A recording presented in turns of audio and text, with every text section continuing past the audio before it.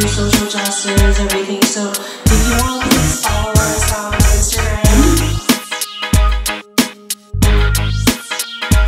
Or order it online through Patagonia, Australia. So I'll send that around so you guys can check it out, have a look.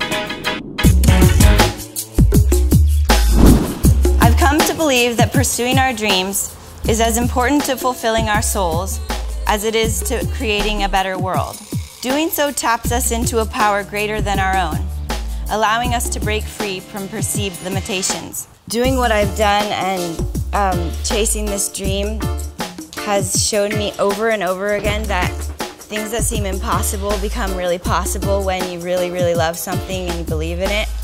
And it's so cool to meet Cindy and hear about the AMA project. All of these local projects and forms of getting people together and rallying around good causes are what we really need in the world right now. So one of the things that really stands out about my journey is not so much the perfect waves and the empty beaches and things like that. It's the connections that I've made with people in places all over the world that really make my life meaningful. It's a gap.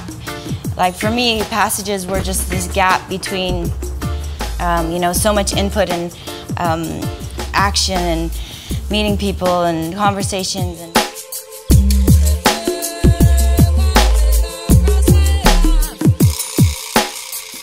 on your Instagram or your stories, you're saying what I'm thinking, which is amazing. Examples and follow your own truth. Can you kind of just expand on that? Do some small things that felt right. And so that's when I really started honing in on, okay, what can I do every day? But I think that time at sea is such a special thing in today's world because it's a gap. Like for me, passages were just this gap between, so much input and action and meeting people and conversations and then getting back out on the sea was a time to internalize all that had happened when I was in a place. And so I still cherish those moments as a kind of a gap where you can't really do anything else but be present. And whether it's on the sea or in any form that you enjoy it, I think doing that for ourselves from time to time is something that's so enriching and important to feeling balanced and stable in today's crazy world.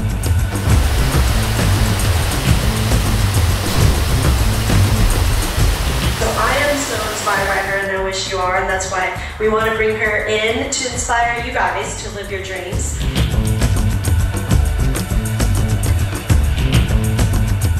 It's frustrating sometimes being out there, and because they're at the beginning of that cycle of